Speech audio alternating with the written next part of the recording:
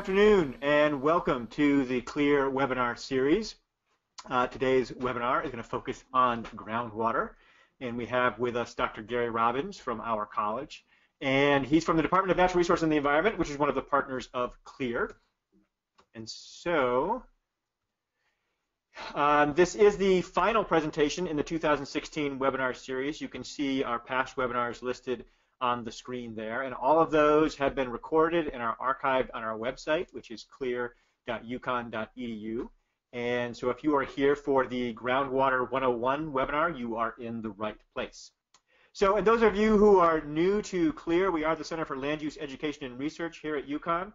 Our mission is to provide information, education, and assistance to municipalities primarily in helping them make good land use decisions.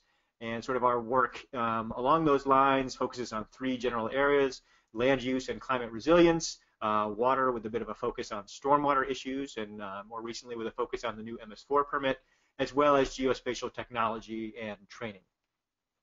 So that's the quick introduction to the webinar series, and now I will turn it over to Dr. Gary Robbins, who will lead our presentation today on groundwater in Connecticut. Good afternoon, everyone. So let's just start right in.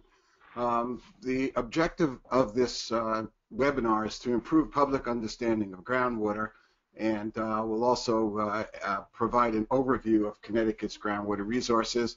The topics listed here I'll be going through one by one, and I would suggest if you have questions dealing with any individual topic, that would be the time to write them in. So we'll start with talking about just what is groundwater. Now, I know most of you, if not every one of you, have gone to the beach, okay, like these girls right here, and dug into the sand and encountered water, and probably thought that that water that you encountered was actually the ocean, okay? How many of you have done that? Okay, talk to yourselves. I know that that's true, okay? When in fact, that's not the ocean water that you dug into. That was actually the groundwater. In fact, it's probably one of the few places that people actually get a chance to see the groundwater in the ground. Okay, so let's just define what groundwater is. If you were to actually, anywhere in this state, for example, dig a hole in the ground, this is what you'd encounter. At first, you'd be seeing sediment and soil. Eventually, you'd reach rock. And if you actually took a sample of the shallow soil, this is what you'd see. You'd see grains of sand, maybe some organic matter, and then some water in the soil and some airspace, so what we call void space. This is the zone we call the unsaturated zone, or the vadose zone. If you kept digging, okay, eventually you come to a place where all the pore space is filled with water. That water is what we call the groundwater, and the demarcation between the two is basically the water table. Now, if you kept digging even further, eventually you'd hit the rock, and then in the rock you'd see water migrating down through the fractures, and we'll come back time and time again and talk about water in the rock. All right, so where does the water come from that gets into the ground, and where ultimately is it going? The groundwater, of course, is part of the hydrologic cycle. You have basically water condensing from clouds and then subsequently precipitating onto the land. And some of that water leaves the land by evapotranspiration through various vegetation. Some of it runs off the land, and some of it actually infiltrates, becomes soil moisture, and some of that soil moisture eventually works its way down to the saturated zone to become groundwater. Now, groundwater, of course, is part of the hydrologic cycle, is a renewable resource, but the thing I want you to keep in mind is it's always moving. Okay, and the water table, the demarcation between the unsaturated zone and saturated zone, is either rising or falling. It's never constant, so it's either going up or going down, and we'll see this later on. This is a nice picture. It's from a U.S. Geological Survey report, and it gives you sort of an idea of what the typical flow conditions are in the Connecticut area, particularly close to our surface water bodies. I wonder how many of you have ever wondered, if you were standing by a stream and it wasn't raining, where in fact was the water coming from? All right, I bet you very few of you actually thought of this, but nonetheless, what I'd like you to appreciate is the fact that that water is actually coming from the ground. It's groundwater, and groundwater is important because it forms the base flow of streams. When it's not raining and there's water in that stream and there's no runoff, then the water you're seeing is basically groundwater coming to the surface as illustrated in this diagram. It's very, very important, as you can imagine, from the standpoint of maintaining streams ecology. Now, some of the water, if you look here, this is sort of a cross-section of what our highland areas look like. You basically have rock on top of a hill, and then you have soil, which I label here as till, and I'll come back and talk about what that is.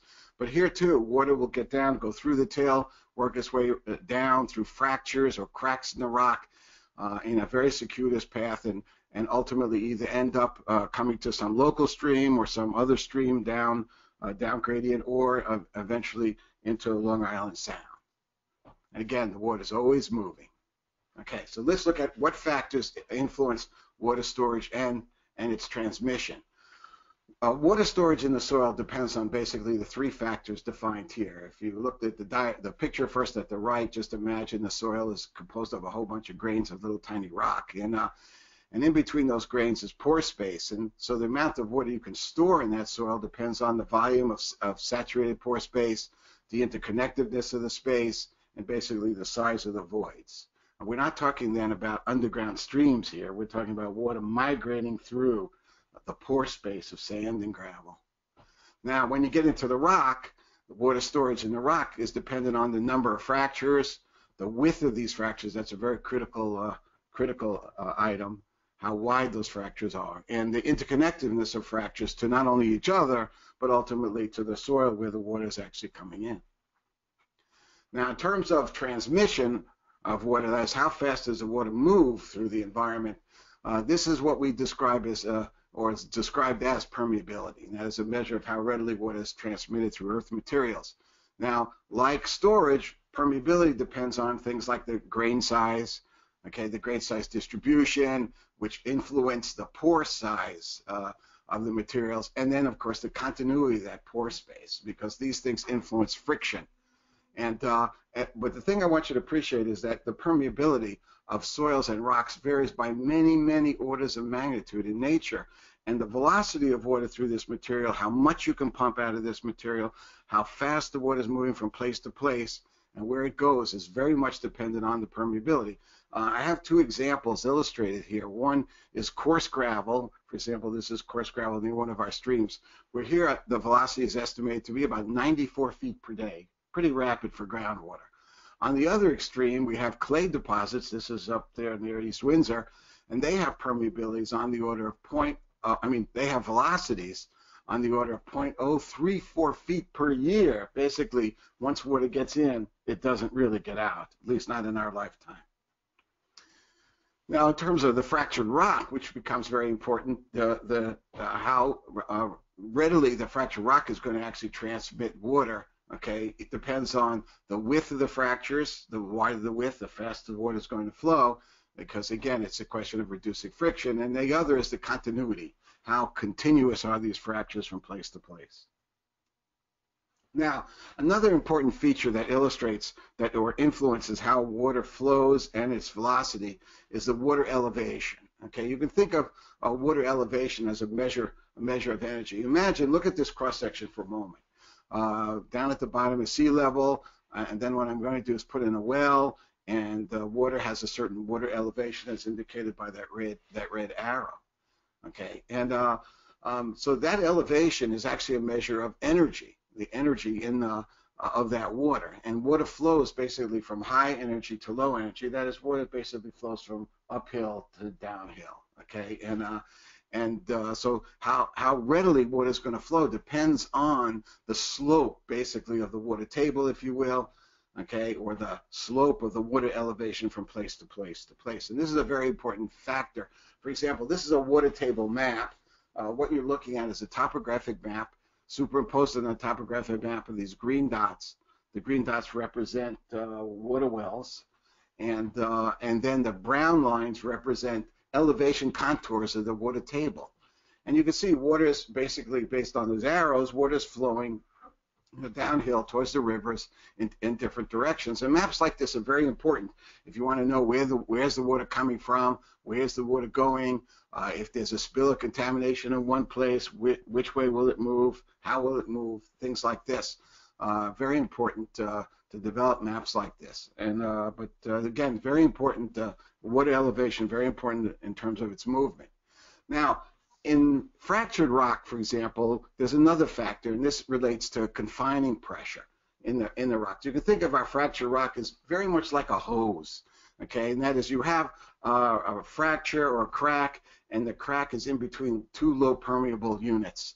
So if you think about water coming in from a high area and moving towards a low area, basically it's like holding a hose up in the air, and water is actually going down the hose. So if you actually penetrated an aquifer like this, or a fracture like this with a well, then the water is going to rise because it's under pressure, just like a hose. If you took a needle and stuck it in a hose, the water is going to actually shoot out. It's the same type of thing. So it's not unusual if you look at our water wells here in fractured rock, you might have a well that's several hundred feet deep, but the water level in the well is actually only say 40, 50, or 20 to 50 feet, for example. Okay, and then again, the water will move from high elevation to low elevation, just like water is moving in a hose from high pressure to low pressure. Now, if it turns out the land surface is below where the water level will rise in one of these wells, you can get a flowing well. Now, flowing wells are not that common here in Connecticut. In other places they are, but oftentimes we might find them if you drill a bedrock well very close to, or down in the valley, very close to a stream, and the water basically is flowing up into that stream. You might actually see a flowing well. All right, so let's define aquifers now that we have this basic understanding of groundwater. So what is an aquifer? Well, an aquifer simply is just a geologic unit that provides usable quantities of water. And I emphasize usable as it relates to both quantity and quality, and it's a relative term. All right, sometimes you need a lot of water. For example, in the case of pumping a municipal well, sands and gravels become your aquifer. Fractured rock is not. On the other hand, if you have a single home and you're only pumping a few gallons or less than a gallon a minute out of that material, then that fractured rock becomes an aquifer. Okay, so it's relative. Also, the water quality is another factor. That is, you would expect to see, if you're calling something an aquifer, you'd expect the water to be potable, and that is, at least you'll be able to drink it.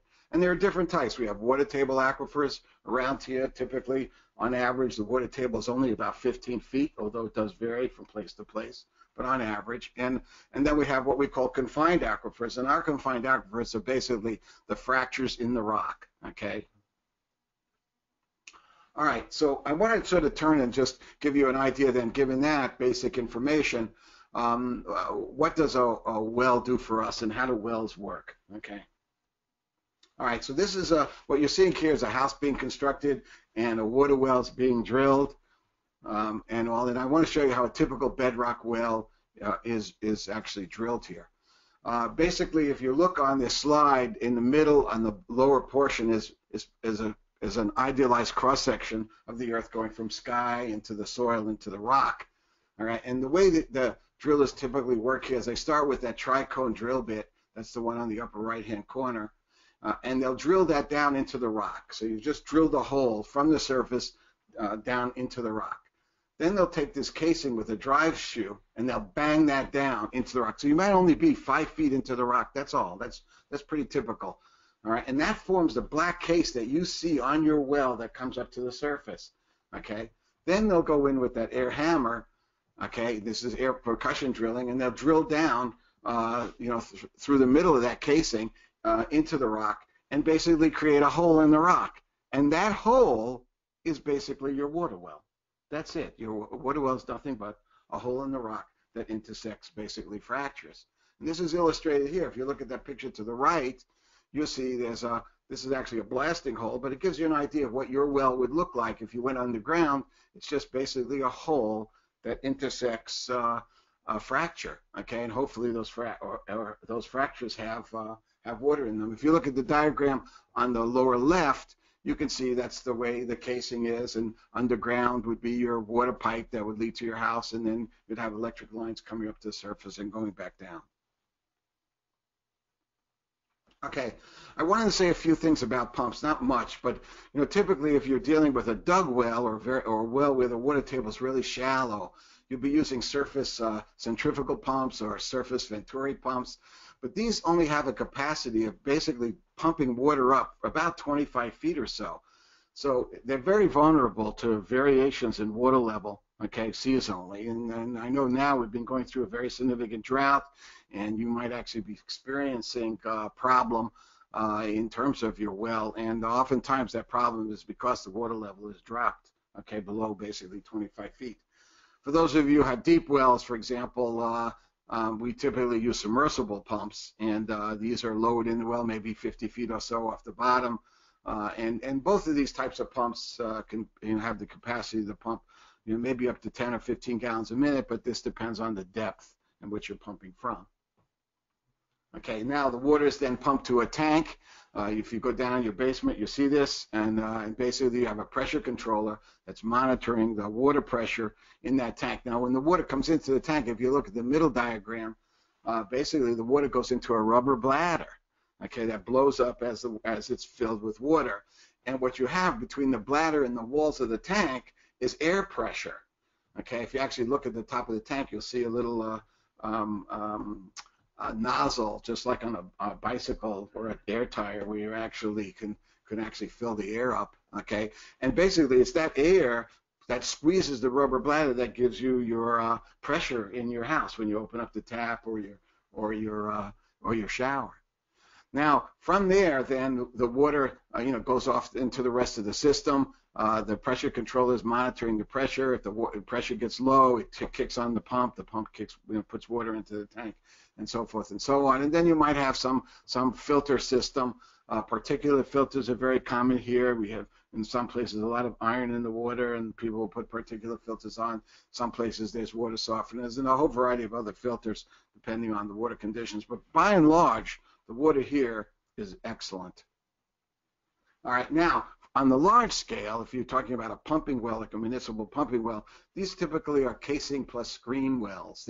What you see on this picture is somebody is fastening a screen. This is basically a stainless steel casing, or it's a stainless steel screen with holes in it, or slits in it, that allows water to get into the well, and then that's attached to casing, and that would be actually put in the a hole that was made in the sand and gravel, for example. Okay, and then inside that would go a series of would be your pump, and the pump in this case, these are turbine pumps, and basically you have pump bowls as shown here in this picture. This is a well graveyard from Las Vegas, by the way, and so you basically lower the intake and pump bowls into the well. And this it basically is based on centrifugal forces, and they spin the water up to the surface, and on top is basically a gigantic electric motor, and these wells can pump hundreds of gallons a minute. Here's an example of what the turbine pump on the surface looks like. This is one of the pumps from UConn, pumps several hundred gallons a minute. That's very typical of a municipal well. Okay, and then on top of that, you have housing. If you look at the picture to the upper right, it's one of our well houses. So you have a house there that protects basically your electronics and your pump motor and things of this nature. Okay, and then you have plumbing of various kinds, and then a tank, usually some large tank that provides pressure, and then there's water treatment. And again, most of our sand and gravel aquifers that are used in this manner have very good quality water. So there's very little that's done. Typically, they add chlorine, and then it's readjust the pH. Okay, and that's it. And then we drink it. All right, so let's look at what pumping does to the groundwater when you're actually when you turn on that pump. Okay, so this is what happens. If you look in this series of diagrams, you start out at time zero. Let's say you have a relatively flat water table right by your well. Then you turn it on, and the pump starts sucking water out of that well faster than nature can put that water back in. So the water level in the well goes down. Early on, then you start to get what we call a cone of depression form. Basically, it looks just like a cone in the surface of the water, and that cone basically continues to grow and grow and grow, okay, until a balance is reached between the amount of water you're pumping out and the amount of water nature is putting back in, okay. if you look at this from a map point of view, this is what it might look like. When you start out, you get a small cone of depression, and then the cone of depression gets larger and larger and larger. And then if things were very flat, the water table was very flat, you'd basically get a circular-looking cone of depression, okay, as shown here. Okay, now, if it's not flat, you get something else. And this is sort of illustrated. This is part of a modeling study we performed. But if you look here, there's actually a natural gradient. Water is flowing naturally from let's say, the top. There's a map view from the top, which is north to south, as shown by those arrows. And the little square represents a pumping well. So if you turn on this well, this is what happens. Okay, that's the way the water comes in. If you follow these little arrows here, it's like putting little particles in the water and tracking it. Okay, you can see you get this, instead of a nice circular shape, you get a different type of capture zone, like a sort of an elliptical type of capture zone, as sort of defined by this orange line. And this is very, very important. And our state is pretty advanced in this, in terms of wellhead protection, how to protect a well. Because if you model a well like this, okay, you can develop a protection area, for example, and that's what you see here. This is a aquifer protection zone that was defined, and now through you can identify what the potential threats might be. That is everywhere in that blue line there is we call the area of contribution. Water will actually go from there to the well. Okay, and again, it depends on the conditions at a particular spot. But now, through planning and zoning, you can actually enact regulations that actually protect that zone, okay, in terms of the kinds of facilities you are allowed to be constructed there. Now, another thing also I wanted to mention is many of our wells, since the more permeable area here, as you'll see, is located near our surface water bodies. If you start pumping these wells, typically what happens is you can actually induce recharge, and that is some of the water from the actual surface water body, okay, which was originally receiving groundwater, actually now will actually reverse, and water from that surface body can actually go into the ground. This is called induced recharge to your well.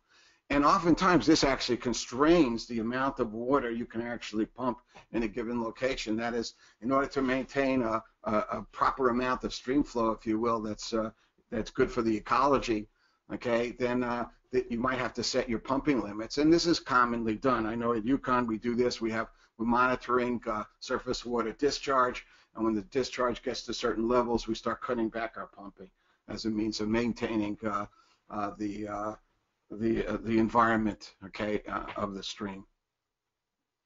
Okay, so let's look at then factors that influence water quality. So it's not just how much water, but what influences our water quality. When we talk about water quality, we're talking about bulk chemical composition of the water. This is basically the material that's dissolved in the water. We're talking about suspended material, although normally we have very little suspended solids in the water. And then, of course, there's all kinds of microorganisms, okay, also that naturally live in groundwater, okay. Now, there's a whole variety of factors that actually influence the composition of the water, but I only want to really mention one here, and that is the solubility of minerals, or the dissolution of minerals. As the water is actually traveling in the ground, it starts to dissolve out minerals, okay, of various kinds. Well, it turns out, at least here, most of our minerals here are called silicate minerals, and they have extremely low solubilities. So the end result here, I'd say, in comparison to, say, someplace like Florida, okay, that the end result is that we get very little dissolved material in our water. And again, it's one of the reasons why the water in our state is just so good.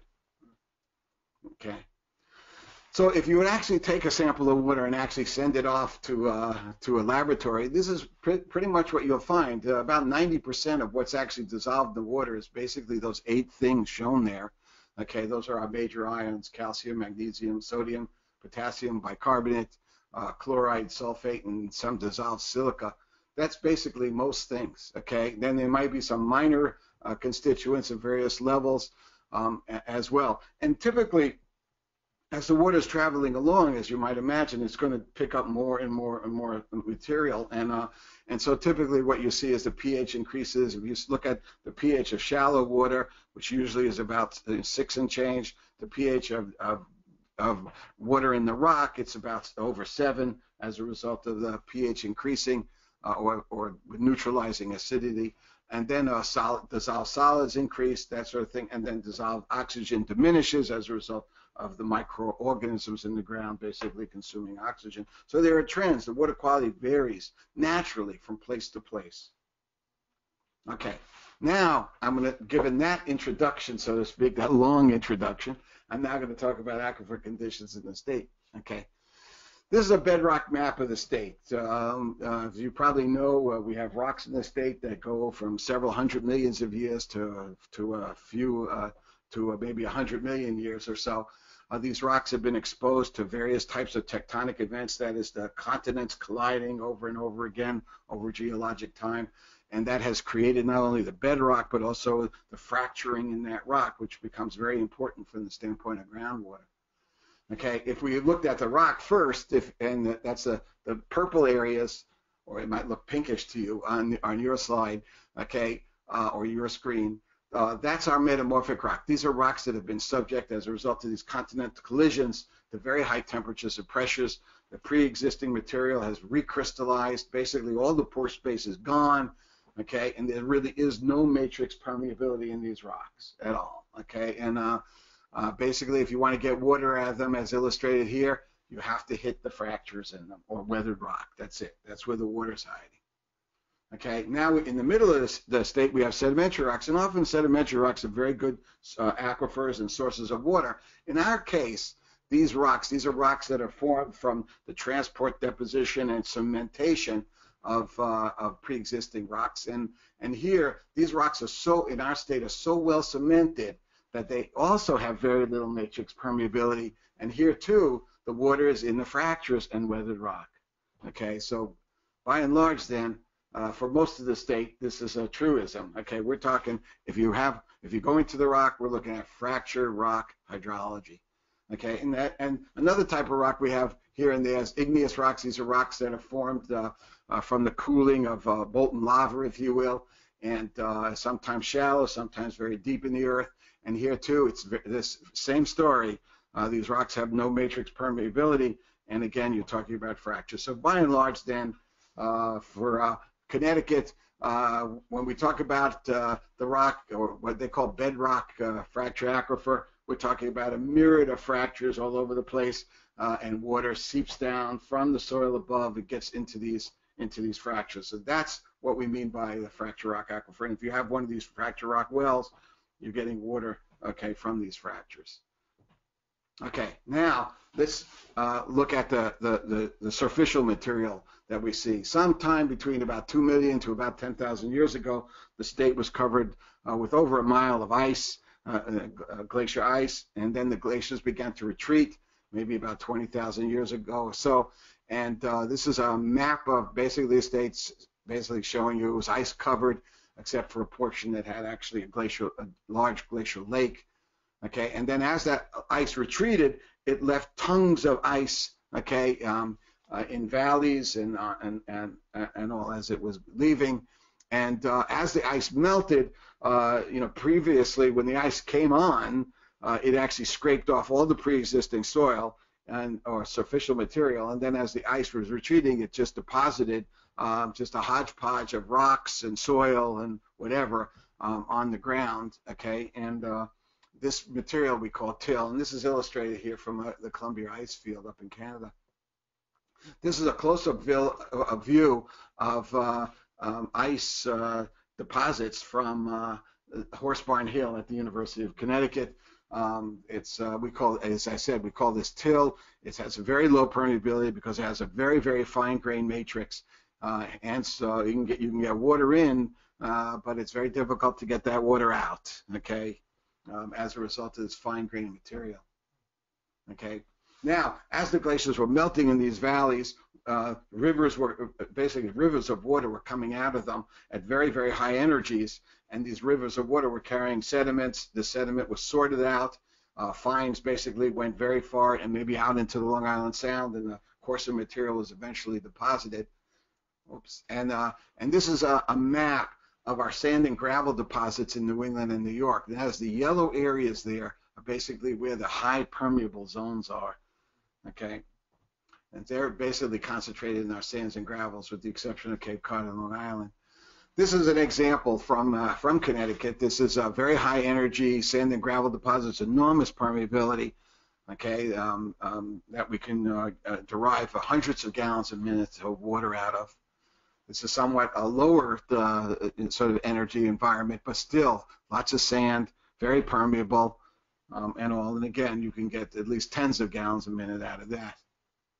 Now, this is a superficial map of the state, okay, and what it shows, if you look at the green areas and the green areas and the blue areas, basically, those are, and that constitutes about 70% of the state. Those are the tills or finer grain stratified drift deposits in which you cannot really get productive amounts of water out of.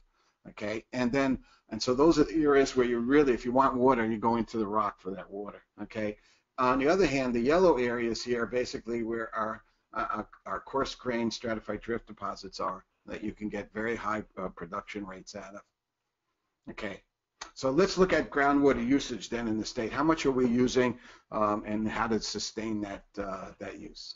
This is a water budget. It's basically based on average information. Clearly, the amount of water we have available actually varies throughout the year, and all. But on average, for example, in our stratified drift deposits, we get well, first off, over the state, we get about 47 inches of water a year, and in our stratified drift deposits, we get very little runoff, so we get a very large amount of, or a high amount of groundwater recharge. So about 23 inches a year is actually recharging the sand and gravel, and that gives you about 1,788 million gallons a day, okay, of water.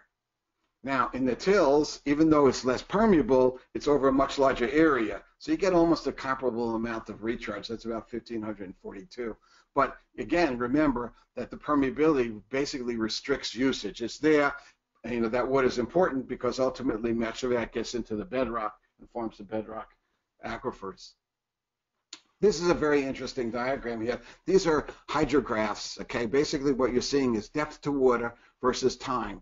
The orangish yellow sinusoidal wave there is basically the average change in water level throughout the year. So those are the same from year to year to year to year because it's averaged over the entire history of the record. So we have two wells here. If we look at the one on the lower right, that's 82 feet into till. That's sort of it's more than a dug well, but for sure, but nonetheless, it's still into sediment. And you can see, for example, if you look at both of these diagrams, the water table, the water level is not constant ever. It's always moving up or it's moving down, okay? And as you can see, it tends to have its lowest level in about September, October, typically, okay? But interestingly enough, on both of these wells, you can see that since basically about 2012, our fall, the water levels are getting lower and lower and lower, okay? And presumably as a result of a lack of a certain amount of snow or a sufficient amount of snow early on in the winter, okay? But nonetheless, things are falling. If you note the one on the right, the water level is actually falling below 25 feet, so it shouldn't be surprised that if you have one of these types of wells, okay, you know, your well is going to be run dry. You're not going to be able to, it may still have water in there, but you won't be able to pump it up if you have a surface pump, okay? But the other thing I wanted you to see, if you have a bedrock well, for example, that one's at 350 feet, if you look at the typical normal variation in water level, it's only about 15 feet. And even under this extreme condition where the water level has gone down, let's say maybe over 25 feet, still you have plenty of water in there, okay, because the well goes down to 350 feet.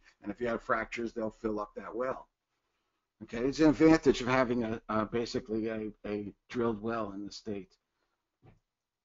Okay, so in terms of water usage, we have a population of about 3.5 million. We use only about according to the USGS, only about 216 million gallons a day, or that's only 6.4% of the available water based on the previous two diagrams I showed you, okay? In terms of domestic wells, about 23% of the state relies on domestic wells, and according to the health department, we have about 322,000 domestic wells in the state, and I estimate those wells are pumping at about a total of about 97 million gallons a day, Again, if you can look at that number in relation to 216, so the difference would be the amount of wells that are public supply wells pumping at high levels. But in terms of the domestic wells, one of the problems is we really don't know how many of these wells we have. Okay, and the reason is that we don't track private well information very rigorously. Unlike other states that have e-databases and all, the state of Connecticut does not. Although we've been suggesting this for many years, and in fact are working on an app, okay, that would be very helpful in this regard. Okay, and again, the state we have about 2,400 public supply wells. So if you look at this number, 6.4%, we actually have a lot of excess water most of the time, not all the time, okay, but most of the time. Okay, and this brings me to how can we take advantage of our abundant renewable groundwater to help the state's economy. And I'd like to look at this as Connecticut's groundwater, the gold beneath our feet. Okay, and that is what I'm looking for. And I send this out to all of you as it's almost a challenge to consider. And that is, how do we go about providing incentives for water-intensive industries to actually come to the state? Okay, and this is just a list of industries. You all know that there are many electronic industries, for example, or manufacturers out in California where they have terrible problems finding water, and why not provide an incentive for those industries to come here? And I think if you do it right, both in terms of providing the correct or proper economic incentives, and then of course you're mindful of environmental protection, I think you could do this and basically help the state's economy. Okay, lastly, I want to just talk about another aspect of environmental or water sustainability and protection is potential sources of contamination. I'm not going to go through every one, but I just want to say a few words about a few of these. Okay, one is that I want you all to appreciate that there are naturally occurring contaminants, particularly in the rock. And you can find iron and manganese. In some places in the state, we have high levels of uranium, radium, and radon.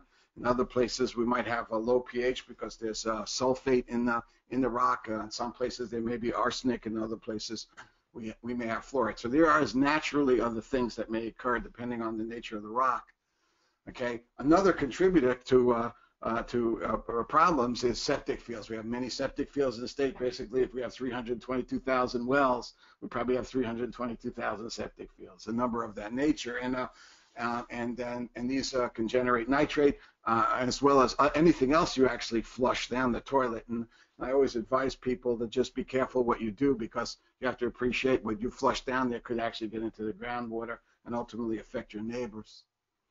Agricultural pollutants are another thing. Here we generate nitrate from fertilizers, from animal waste, and phosphates as well. And historically, in the past, we've put various pesticides and herbicides on the ground that could still exist in various places. I know in parts of the Central Valley we have ethylene dibromide problems. In other places, there may actually be arsenic from lead arsenic that was placed on apple trees. And then, of course, there's hormones that we used to put in cattle and things like this that end up on the ground and could seep into the ground. Okay, another problem, this is a problem that we're working on very diligently at UConn, and that is salting. We're using, obviously, salt for de-icing, and this is having a significant impact to groundwater. If you look on this slide, the figure to the upper right is a map that was created in 1902 that shows basically the chloride concentration in the groundwater, which was only about 2.2 milligrams per liter on average. If you look at the figure to the lower left, okay, this is basically what it is almost today, as at least when our last study ended, looking at this statewide in 2007, that is, we have now 10 times the amount of salt distributed around the state on average, and in some places 100 times that, okay, as well. And we're finding this more and more and more, salt contamination.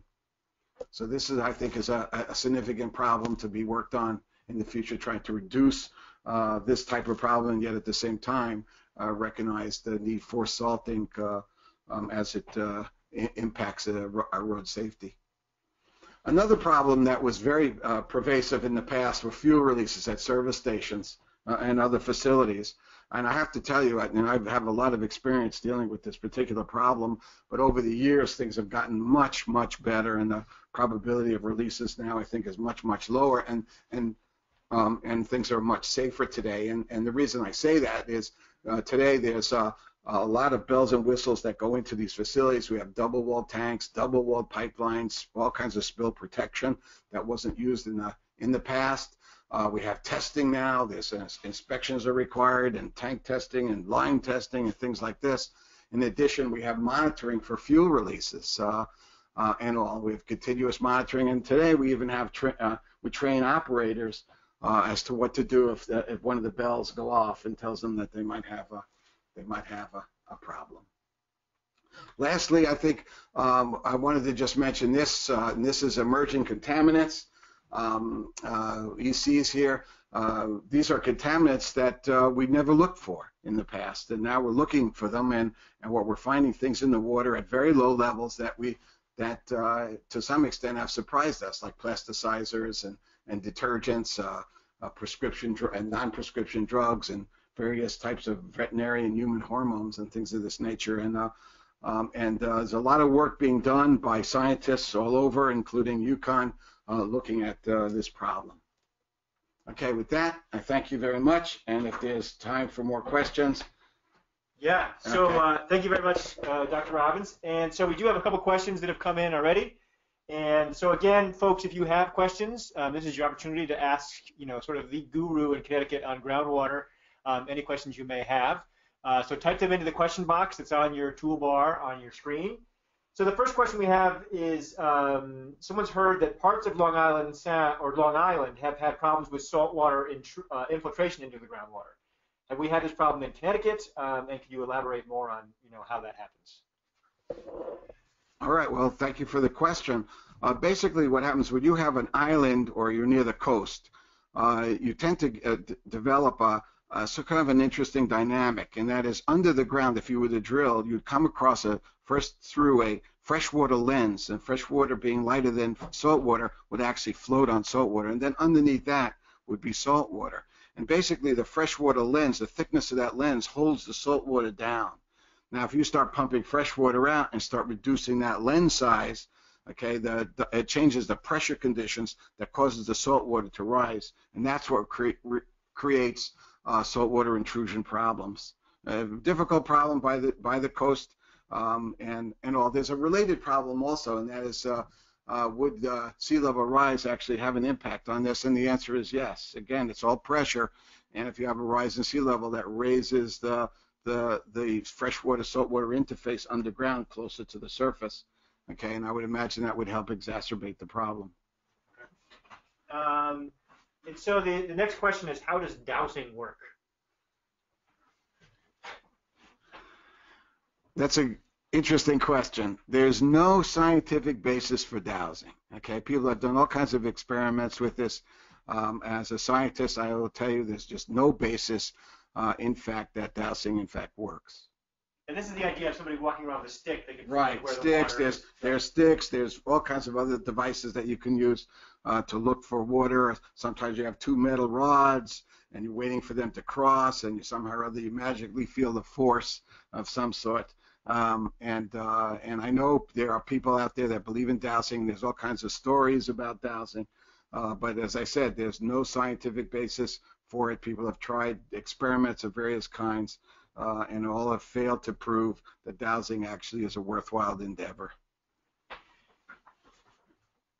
So next question is, for an aquifer protection area, how do you define this?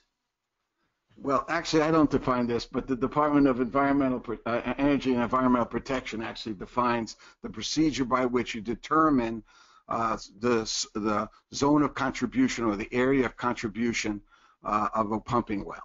Okay, that's in our state. We call it aquifer protection areas, but it's really wellhead protection areas. Basically, it's primarily found by modeling. We put out a series of wells, monitoring wells, turn on pumps, this sort of thing. We do studies, and then we use various types of models to actually model the water conditions that take into account things like the permeability and rainfall and things like that. And from that, they can define the what we call the zone of capture, or the zone of, or the area of aquifer protection. Okay, and the next one is in what distance does leachate from septic systems become filtered through to be potable? Filtered enough to be potable, sorry. Leachate? Yeah. I think I understand this. I think that basically the question is, if you're putting nitrates in the ground, how far away do you have to be, okay, before the nitrates dilute? And I don't think you can answer that directly. And there are some regulations to this effect, but it just really depends on the site conditions. How much are you putting out there? For example, you can have a single residence, or maybe it's a combined residence that has one septic field. That matters. What the permeability of the soil is like, that actually has that effect. So I don't think you can be arbitrary per se about this. And as I said, I know deep in the Department of Health have regulations that deal with this issue, okay, and guidelines as to how to actually figure that out. The next one is, where can well reports be found?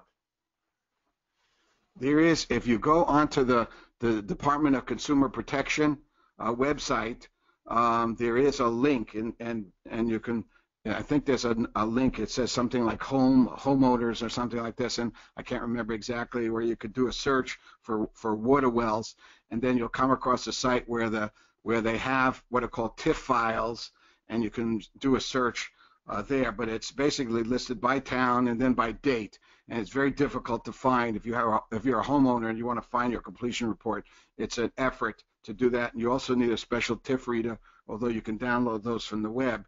But it's basically, you're just going to go through. If you know when your house was constructed or the well was constructed, this could help. But by and large, it's a very circuitous, or very difficult, I shouldn't say circuitous, but very difficult to actually look it up, okay? If you contact us and tell me where you live, I'll get a student to do a search, okay? And let's see if we can help you, okay, out. For private wells, are the requirements for testing natural pollutants like arsenic, radon, radionuclides? Actually, no. Okay, for private well testing, now when you talk about requirements, okay, the only time I know of a requirement applies is basically maybe during when you're trying to get a certificate of occupancy. Other than that, the Department of Health and most people would recommend you do your get water quality analyzed every year. But typically the constituents that they analyze are very limited in number. Like, they might be interested in nitrate, for example, and things like this. But whether or not you're going to analyze for arsenic or not usually is, I think the local sanitarians establish that. I'm not sure whether or not the state has actually now calls that a required constituent today. But it's probably a good idea. Okay, but nonetheless, what I would suggest to everyone, if you want to know what to analyze, contact your local sanitarian, and they know what's going on in your neighborhood, whether or not there's a salt problem or an arsenic problem or a chemical, some other chemical problem. Those are the people I would contact first before I would actually go out to a lab and get a water sample. And this is sort of following up on that a little bit. Does UConn provide water testing for the public? They do provide soil testing, and if not, any recommendations on how to get this done? All right. Well, yes, the UConn does provide water testing. There is a cost to it. You can contact Chris Perkins if you have a pen. Okay, Chris Perkins. He's at 860-486-2668. That's 860-486-2668. Chris is the director of the laboratory at the Center for Environmental Science and Engineering, and they could steer you. The other option is you contact your local sanitarian. You can find out if there's laboratories in your neighborhood, okay, that you can actually use and who they would recommend. So the next question is about the use of copper on the outside of buildings, as has been done at UConn, where it's exposed to the elements and can leach into the water supply. Is there any current or pending legislation to address this, and is it an issue? I really can't address that. I don't know of any issue associated with this in terms of groundwater contamination. But if you do, you can let me know, okay? And but I don't know of any. and all. But there are people that have actually looked at this. Perhaps the person to contact in this regard might be Mike Dietz at the University of Connecticut and is in our extension program. He's done a lot of this type of work. Also, Jack Clausen, okay, as well in my department, the Department of Natural Resources and the Environment. Then what about reliance of large water companies, Aquarium, Connecticut Water, RWA, on groundwater sources? That's the whole question. I'm not sure. Is that a concern, I guess, the reliance of those companies on groundwater? I don't see that as an issue. Okay, I'm not exactly sure what the question is, but nonetheless, if you're talking about that trustworthiness, I trust them. Okay, you know. Okay, but okay. How is the safe maximum pumping rate of a municipal well determined?